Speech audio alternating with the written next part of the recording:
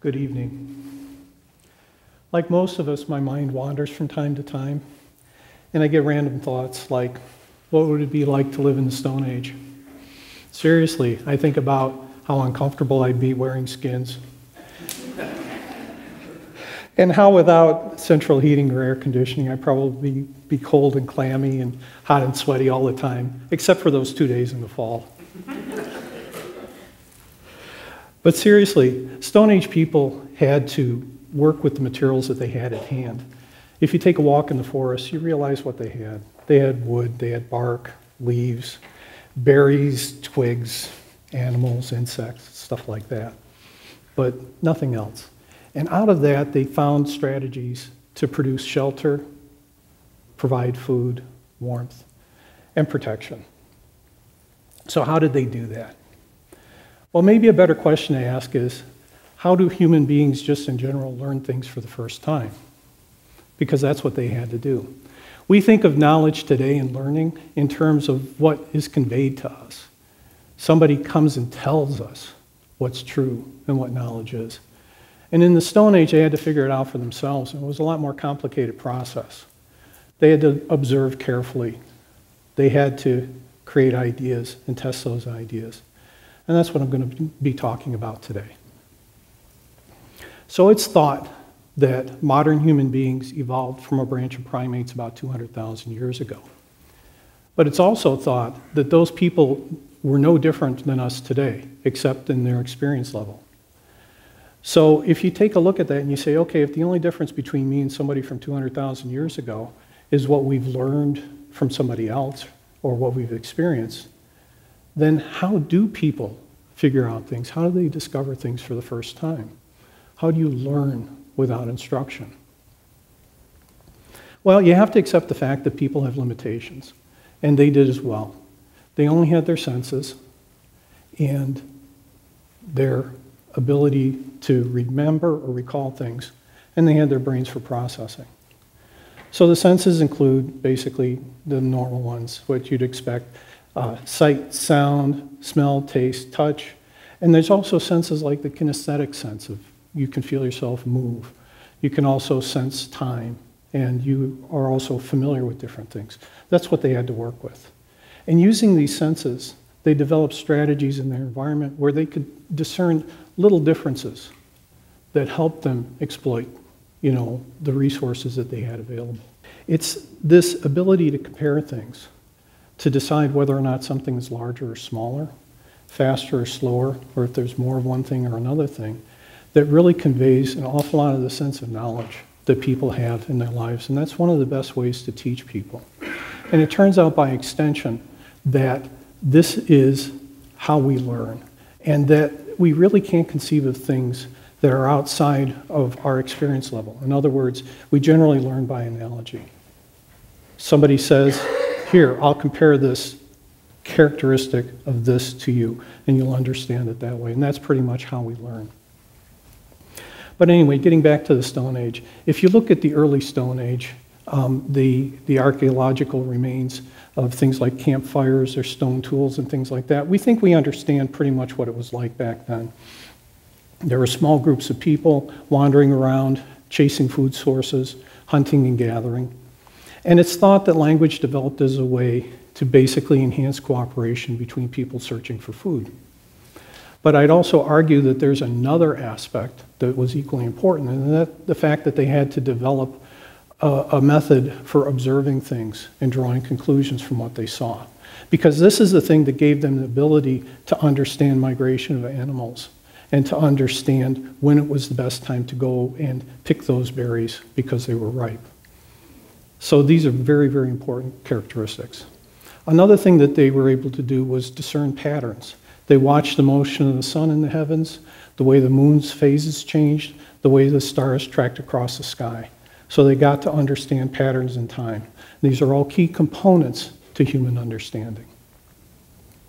So if we take a look at it and we say, okay, this ability to compare things leads to grouping, and grouping is a precursor to counting. So we know that early humans didn't have an ability to count or do math. In fact, there's languages in existence today where there's a concept of one or few or many, but no specific numbering system. And that's the way things were for quite a while. Till about 20,000 years ago, we find an artifact called the Ishango bone, which has 3 columns of tally marks cut into it. And the fact that these marks are so regular and so organized, we know that it wasn't developed by a random process, that it was done there as an intentional act to record a number. This was sufficient for a very long time, from about 20,000 years to about 6,000 years ago. The number of humans didn't increase greatly, and this seemed to be a process that was adequate for them. But around 6,000 years ago, a number of things started to happen. This is when agriculture started to take off. And it started to take off because it was successful.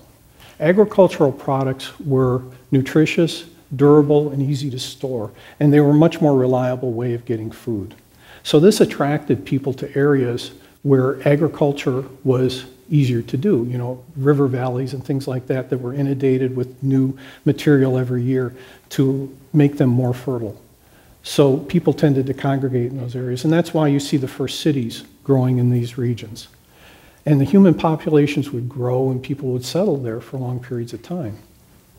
And one of the things that ended up happening is that these people had to shift their focus away from understanding the migration of animals and how to gather wild foodstuffs, and they turned their attention to better ways to do agriculture. And they used the same characteristics, qualities, and abilities that helped them be successful as nomads to agriculture and to making agriculture better. So one of the things that they realized is that they needed a better calendar. Sure, they had tracked, you know, approximately what year it was or what time of year it was according to, you know, vague cues and lunar cycles and things like that, but their calendars weren't precise enough. So it appears that because they stayed in one place long enough, somebody was able to notice that the sun tracked more southerly, this is in the northern hemisphere, in the wintertime and moved back up north in the summertime. And what somebody probably did is they set up an observation point and they started to use a fixed landmark to basically track where the sun rose and set every day. And eventually these turned into these stone circles like Stonehenge and these other observatories and temples where people followed the movement of the sun. And this all happened in the Stone Age. And they developed really, really robust calendars this way. And it helped them be more successful as farmers. So let's take a look at what we're talking about here. What did they do? So as I mentioned, they observed what was going on. They tracked or measured the movement of the sun. They recorded the number of days in the year. And they did this over a period of time. In other words, they tested it. What does that sound like to you?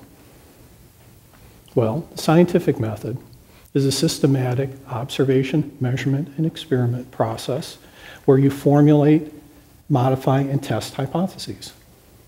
In essence, they were doing the scientific method. So this is going all the way back into what we would now kind of classify as prehistory. The humans were doing this. And in fact, human beings have been doing this probably as long as human beings existed, because there were a number of developments and things that were successful even before the advent of agriculture. So I guess I would argue that this is just part of who we are. So if we look at all this together, you'd have to say the scientific method is something that has existed and is part of the human DNA since the beginning. And in fact, this predates measurement, it predates mathematics, because mathematics were just developed in order to explain the measurements that were made using the scientific method. So ultimately, whatever the forces were that made us who we are, we were made to do science. And we can enhance those abilities in the same way that we can enhance any ability that we have, the same as throwing a ball. You can get better at it. So in this day and age where technology is so pervasive in our lives, it might be a good idea to encourage observational skills, to teach your kids how to take measurements, to try new ideas, to openly talk about results, and to encourage constructive failure, we might learn something wonderful. Thank you.